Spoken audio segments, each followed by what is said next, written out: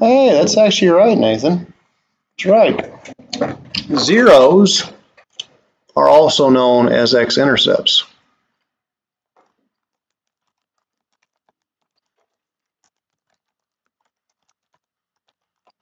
Do you know why?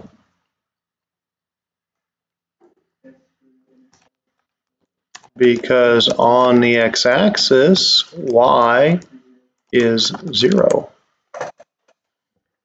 Zeros and x-intercepts are the same thing, also somewhat synonymous with factors. Factors are just a different form of an x-intercept. That's all they are. So, if you look at the graph, you'll see where it crosses 3 times. Which, by the way, it's 3x cubed. You know how many zeros 3x cubed has? 3. I've talked about that. I haven't actually introduced that theorem, but I've talked about it. I'm pretty sure you can tell me 2 of them. 2 and 4. The other one would be a guess, wouldn't it? I wouldn't guess it. All right. So your known zeros are x equals 2 and x equals 4. If you don't like the way I spell 0, you can put an E in there. It can also be spelled Z-E-R-O-E-S. I swear it can be. By the way, if 2 known zeros are x equals 2 and x equals 4, what are 2 known factors? No, those are zeros. Factors are x minus 2 and x minus 4. Change signs in the interfaces. Not that it matters, because we're going to do synthetic division. Not going to do long division. You can do long division, you need factors. You do synthetic division, you need x values. Big difference in the two. Since they're nice and simple, it's x equals something, just do synthetic division. To save time, I'm going to tell you to divide out the -3 first. Truth is, it doesn't matter. You can pick either one you want. And how do you do synthetic division? DMA. You drop, multiply, and you add. Until you die. Multiply and add. Drop your -3, the product's -6, the sum is 14, the product's 28, the sum is -8, the product is -16, and the sum is 0. And you got a 0. Are you surprised? You shouldn't be, because you were supposed to get a 0. It was a factor. It was a 0. Okay, we'll just continue on. This time we'll pull out the 4. And we just follow the same thing. Drop, multiply, and add. 4 times -3 is a -12. Sum is 2. Product is 8. Bam, there's a 0. I don't think a lot of kids are writing down the same things I do, because if they did, more of them would know it. So I'll ask this constantly when I do synthetic division, just trying to get kids to remember it. What's the 0? Remainder. What precedes a remainder? The constant. Constant. And what precedes the constant? X. Now, we already had 2 known factors of x minus 2 and x minus 4. Here's the last one. That's right, Bob. That quotient is the last factor. -3x plus 2. The goal is to find 0, so you set the whole blasted factor polynomial equal to 0. 2 of them you already know, right? You know the first 2 factors, you know their result set. You use the result trade-off. What do you do with the last factor to solve? It's called 0 product property. -3x plus 2 has to equal what? 0. That's a 2-step equation anybody ought to be able to do. Ought to. You can't, but you ought to. What's your x value? 2/3.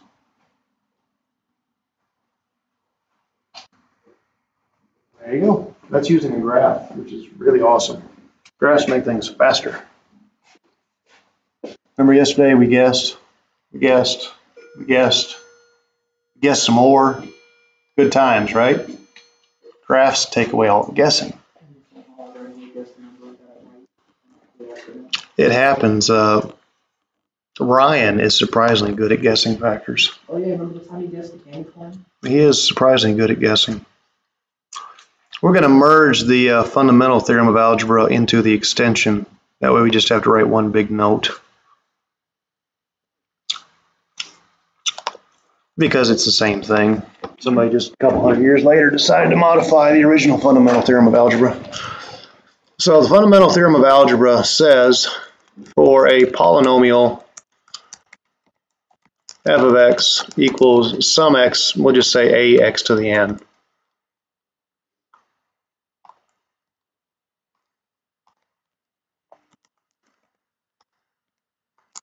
There are n solutions.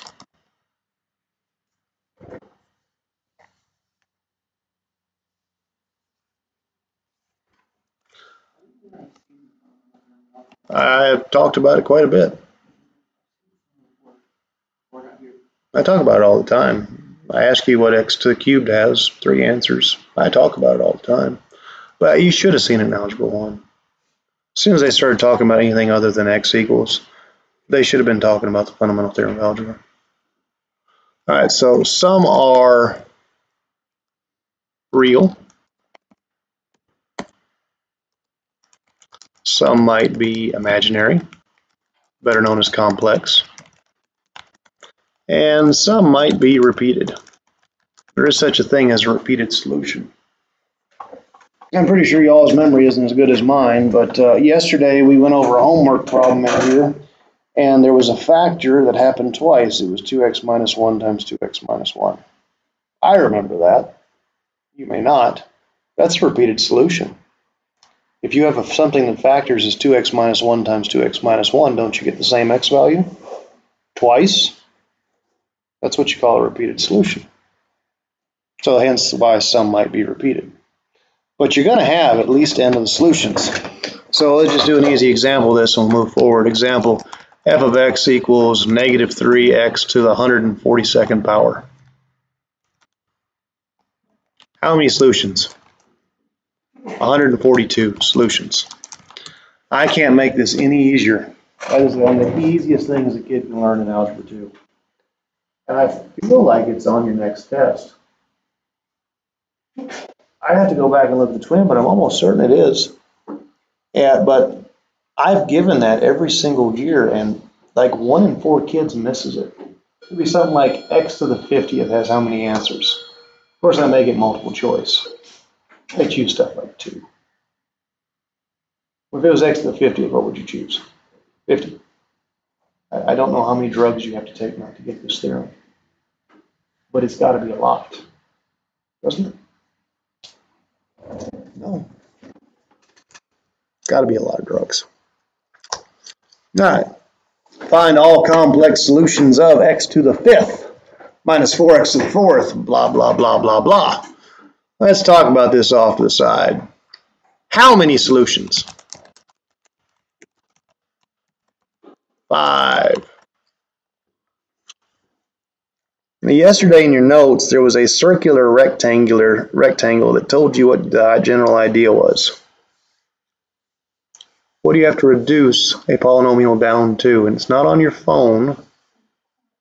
Quadratic. Get off your phone. We have to reduce x to the 5th to x to the 2nd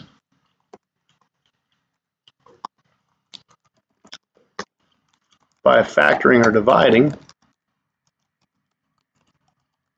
How many zeros? 3. I don't know why I wrote x cubed. It's supposed to be x squared. I hope you understand that. You got to pull 3 zeros. Now remember, some might be real, some might be imaginary, some might be complex, okay? Your theorem from yesterday only finds real zeros. It also doesn't find anything weird. It just finds nice looking zeros. That's all it finds. We are going to kind of go over yesterday, and then we're going to cheat by looking at a graph to speed this up, because you have graphing calculators, don't you? So we're going to cheat a little bit, all right? I do want you to remember how to make your list. create the list of potential zeros for this thing, you do factors of C over factors of A. What are your factors of C? Now, what is C, actually? 14, that's right, Alex. It's going to be sitting over the factors of 1. Because in front of x to the 5th, there is the understood 1. Not everybody understands the understood. It's amazing how many kids still don't know that. Anyways, factors of 14 in increasing order.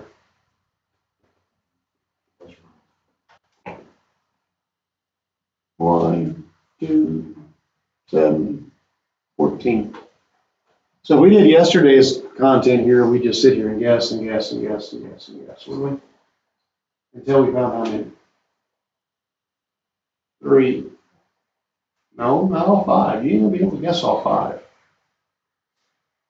You're assuming there's 5 real answers. That's your first mistake. This says find all complex. That means that some of them are what? Imaginary. Calculator, even your theorem doesn't talk about imaginaries. Your theorem doesn't talk about things with radicals. Your theorem talks about nice looking zeros.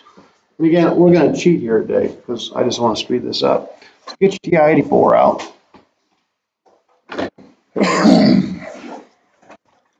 Then go to y equals and type in the polynomial. Hopefully you know where the y equals button is.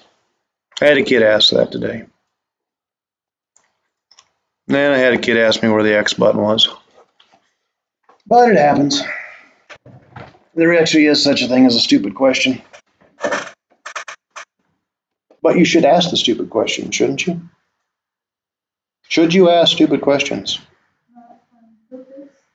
If you honestly don't know them, yes, you should ask them. You should ask stupid questions. Will teachers laugh at you? Will everybody in this world laugh at you? Yes, but it's still better to know the answer. It is still better to know, because then you're not stupid anymore. Now you know it. So anyways, you need to go to y equals, you need to type in the polynomial.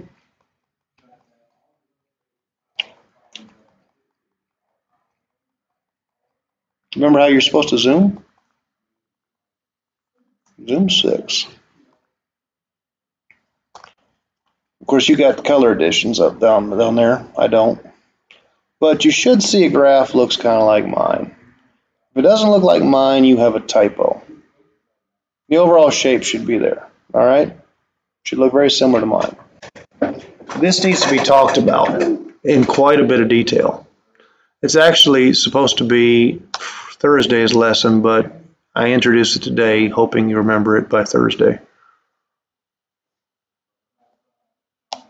Never hurts to see something more than twice. If we had enough time, we would sit here and we would guess factors, and we'd only find 2. Because how many times does that thing cross the x-axis? Twice. And we needed 3, right? We would have been kind of, what do we do? We only found 2. So we need to talk about this graph. There's 2 different types of x-intercepts happening here. They are different. There's this guy right here, and then there's that guy right there. The difference is one of them is touching the x-axis and one of them is crossing the x-axis. The one on the left is touching the x-axis. And the other one is simply crossing or passing through. Most math teachers say crossing, but it crosses the x-axis, and that's an important note. The reason is because what they mean as far as multiplicity or repetition. When you talk about touching the x-axis, the emphasis is on the t, because it means it happens at least twice. So my zeros are x equals -1, and it has a multiplicity of 2. I need to talk about that, and I'm going to.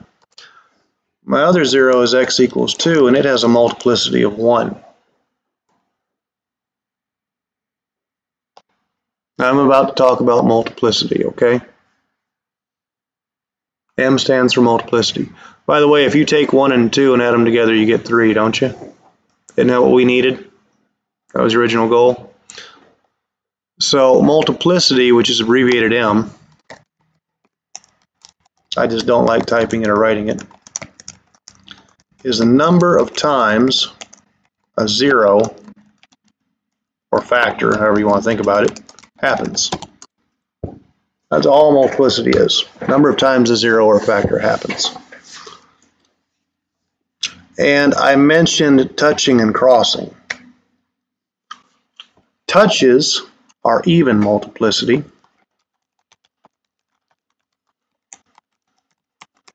What's the smallest even number? 2.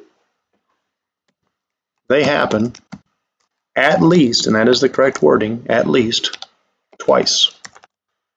Touches, twice. What do they have in common? T.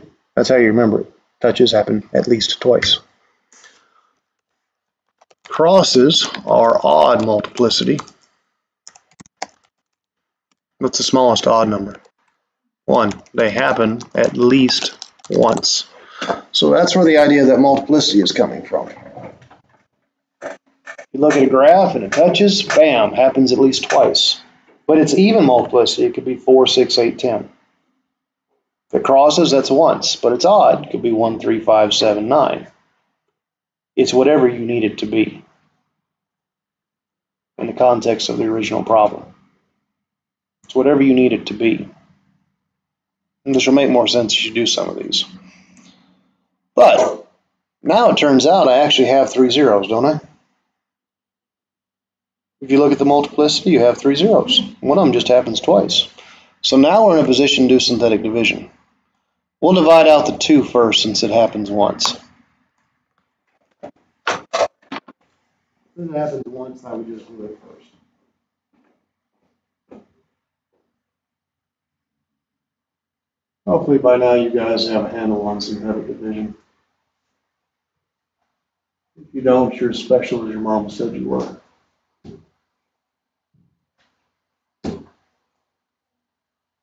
Well, I wrote 1, it's supposed to be 2. I personally have gotten tired of saying drop, multiply, and add. But I've done this a long time too. The acronym, if you forgot again, is DMA.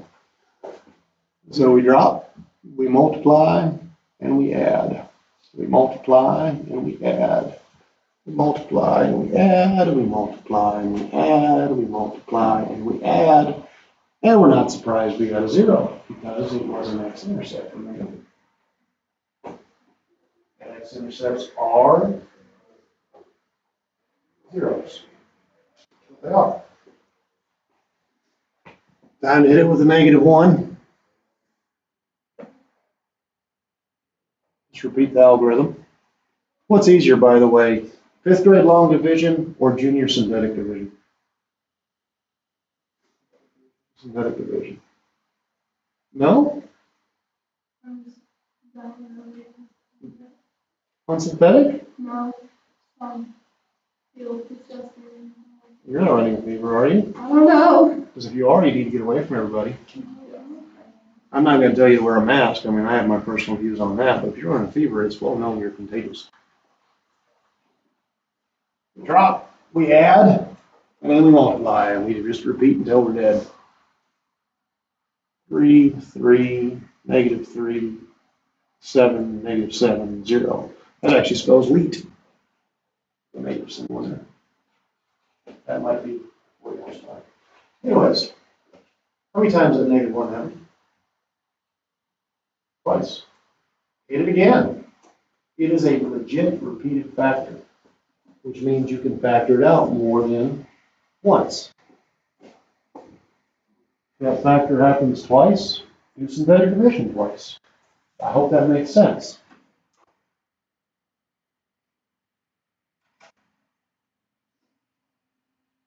Hey, guess what? It worked again, didn't it? All right, cool. Let's talk about what we've done. We had an x value of 2, which means we had a factor of x minus 2, right? We had an x value of -1, which means we had a factor of x plus 1. But that one happened how many times? Twice. So after we factored out those 3 polynomials, what were we left with? Remainder constant x squared. remainder, constant, x squared. What do you got here? There's a lot of kids that struggle with this little piece right here, going from just numbers to the reduced polynomial. You need to figure that out. It's not as bad as you want it to be. I get that it's foreign. It's actually probably the first new thing you've learned this year. Well, no, because you guys didn't get factoring anything. But it's supposed to be the first new thing you actually learn. It really is. You're actually supposed to have done a little bit of long division in algebra 1. Did it happen? No, it never has. It's supposed to be, it never has. All right, well, x squared minus 4x plus 7 factor. Ain't no factor of 7 gets you negative 4. What do? Quadratic formula. Let's see, we have opposite b. What would opposite b be? 4 plus or minus square root. You're about to square a negative. Do you care about the negativity? Nope. Minus 4 times a, which is 1, times c, which is 7. All sitting pretty over twice a 1. Anytime you see me do this, I'll break things apart immediately. It's just what I do. 4 over 2 plus or minus. What's in that radical? Negative 12 is right.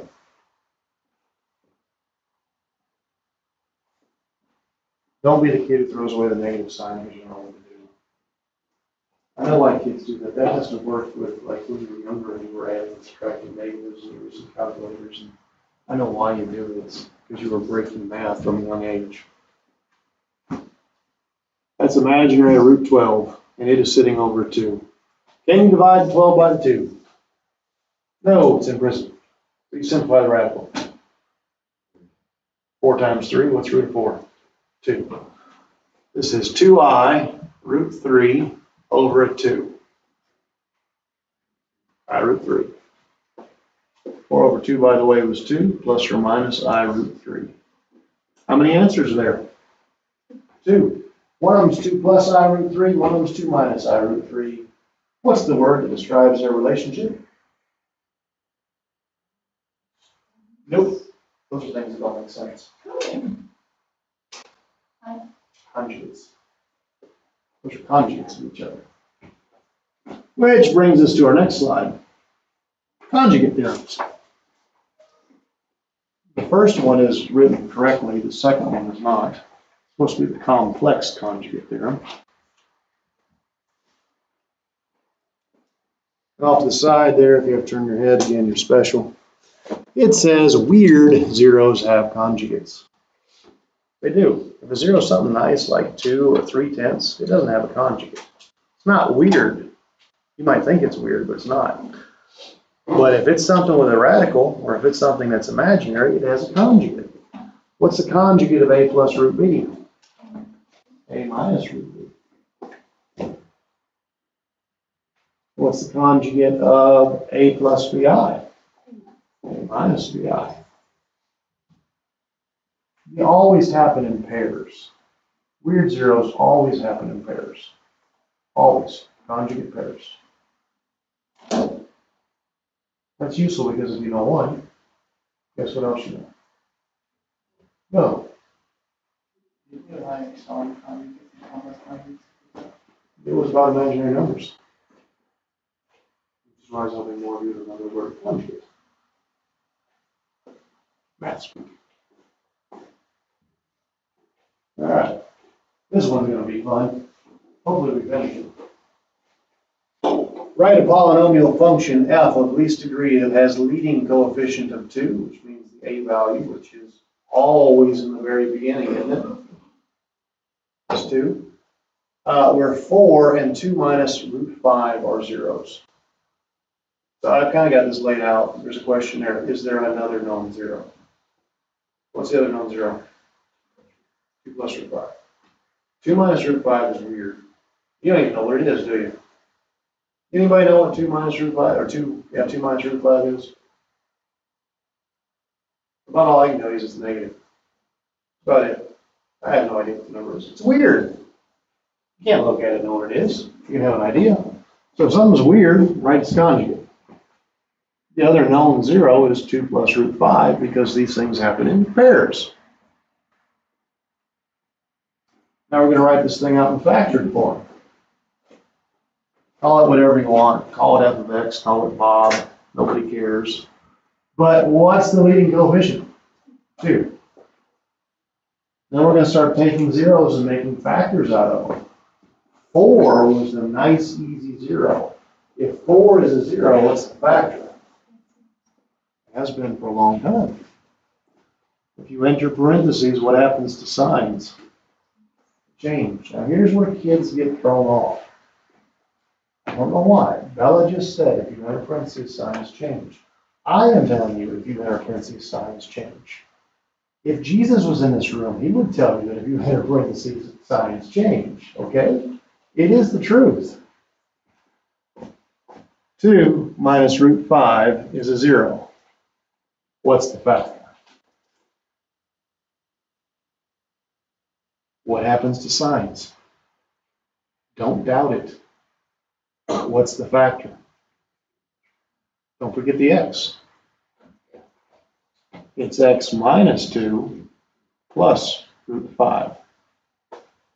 What happened to signs? They didn't part. They flipped, they changed. Okay? The one that your God-given brain was able to figure out because you know about conjugate theorem. 2 plus root 5 is the 0. What's the factor? What's that, Milo? I agree with the minus root 5. That's changing. The full factor. There's an x. What happens to sign on the 2? Nope. I'm looking at this one right here. What happens? Minus 2 minus root 5. And kids struggle with this. I swear that's how easy it is. If you enter parentheses, regardless of however you feel about it, what do you do with signs? Change it. That's how hard it is to make a factor. Say irregardless. I said irregardless. Why? I don't know. It popped in my head. Not a word. It's not? No. Well, I've been using it way too long. Whatever boats your float. Whatever boats your float. So you like the English language, huh? Yeah. That was my low on the ACT. It was only a 28. So grammar's not my thing. Don't say irregardless. Hmm?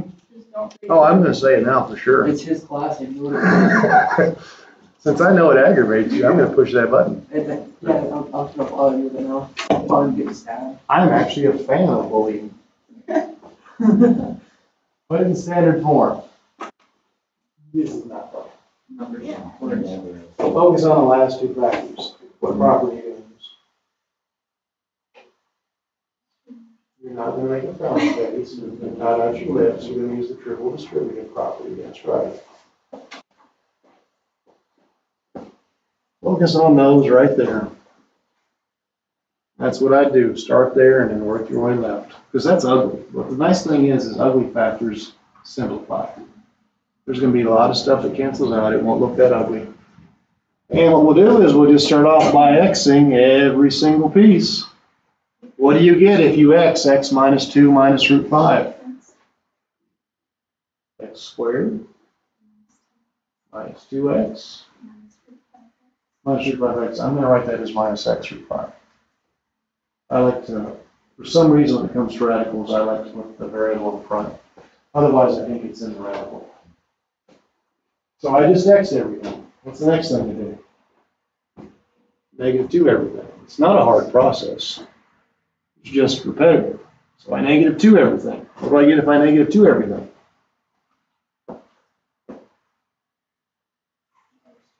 Minus 2x plus 4.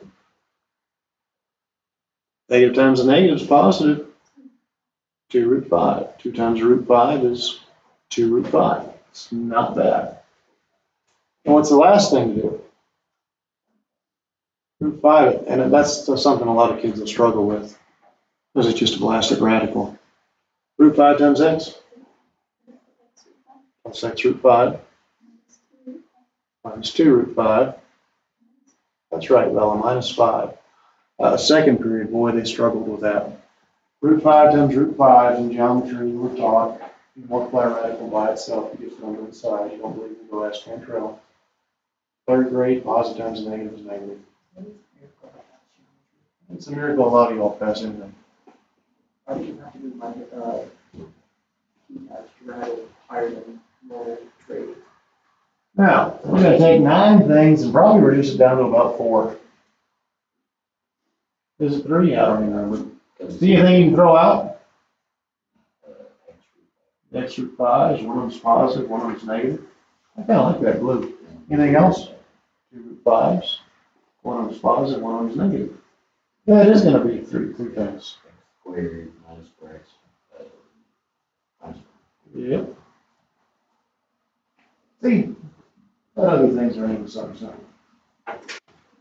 All right, now we're at 2 times x minus 4. Times x squared minus 4x minus 1. What do y'all want to do next? Please don't say distribute the 2. Yeah, this would be the double distributor. It's not actually FOIL. It's something with 2 times something with 3. FOIL is a shortcut for the product of 2 binomials. Always save constants for last, because if you make these numbers bigger, what happens to all your computations? They get a little rougher, don't they? So save doubling for last. Everybody can double. Save it for last. It's easy. If you x everything, you got x cubed minus 4x squared minus x. And after you x everything, what do you need to do? -1. Sorry, -4. That'll give you a -4x squared plus a 16x plus a 4.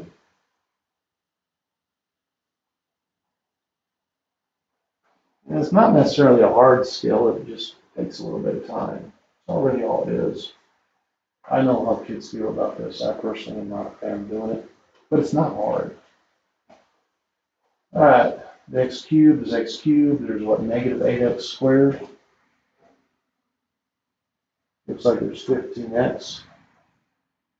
And then plus 4. You guys should check them.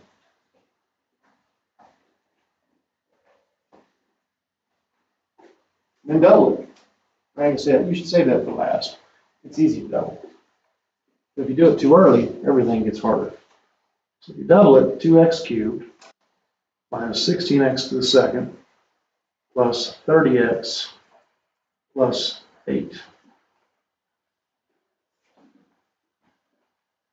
And congratulations, that is one more day of Algebra 2, which means one fewer days on this day ahead, right? And that's where we'll stop today. You're almost half done. Almost. Oh, has it been that bad, Alex? What was that one word? You graduate.